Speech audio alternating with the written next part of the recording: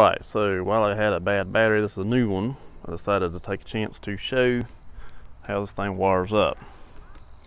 We'll start with this loom here, comes down. So there's 3 wires from the charging port there. Comes down, there's a white wire, that's going to the positive. That one's going to go to positive. From that same loom is a black wire, going to go to the negative. So that's the first set. Second set, down here, under this guy here. Now, this one has been changed. It says 2007 on it. For whatever reason, it's black. I don't think it came from the factory black. I think it was another color, because right beside of it is actually this wire, which is also black. This one's going to the negative. The one that says 2007 is going to the positive. They are right beside of each other, right there. And I don't know who did it black, but someone replaced this. I'm assuming that this tape here is the distinguishing mark that they decided to use. From there we go to the back of the golf cart. See, this loom here has a black. This one goes to the negative, keeps going, turns red. This red goes to the positive. So that is the original connections.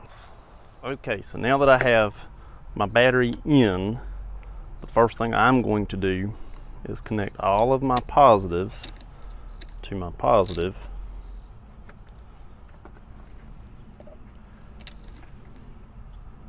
and then all of my negatives to my negative.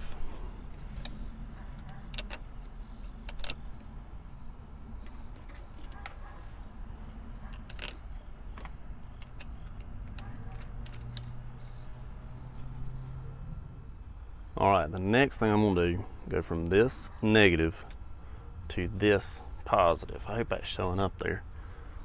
With this cable here. There.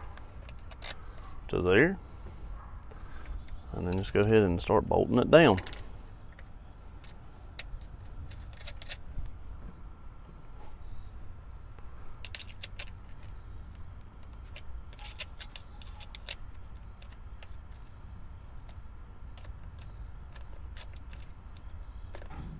Alright, the next thing I'm going to do is go from this negative to this positive right here with this cable here.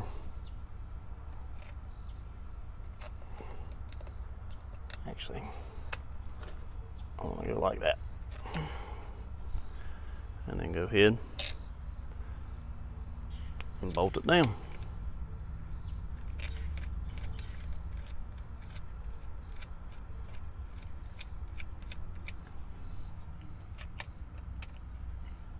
I actually have one more step on mine. Yours may or may not be like this. Right here, this green wire, this actually goes to my lights. I'm not sure if it was from the factory like this or if someone added this, but this is only for 12 volt. This runs the lights to the golf cart.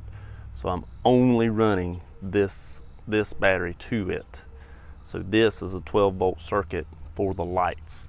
So I also put it on top of that other 12 volt and bolt it down.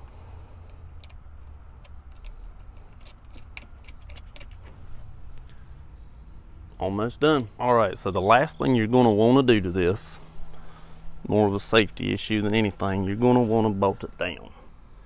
I just use a tie down. I don't think it holds much, maybe 200 pounds. It's not a whole lot. But that's the last thing you're going to want to do. That's going to keep these batteries from moving around. I don't really have it rigged up in any particular way. That's actually the hook wrapped around a strut mount right there. And that's it. That is literally how simple this is. The entire process takes like 30 minutes, if that. The hardest part is getting the batteries in and out. That is literally the hardest part of this. Super easy, super simple, and it just works. All right, that's all it takes. Just a little bit of doing.